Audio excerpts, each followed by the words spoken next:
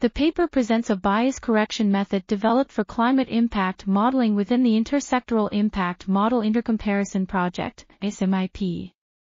The method is designed to correct simulated historical data for systematic deviations from observations, using transfer functions generated to map the distribution of simulated data to that of observations.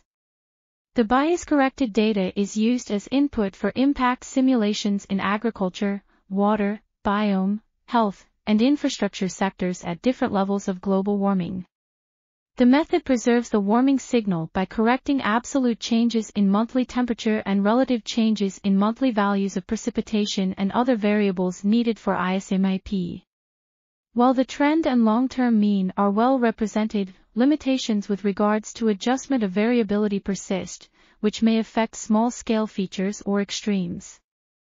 This article was authored by S. Hempel, K. Frieler, L. Warszawski, and others.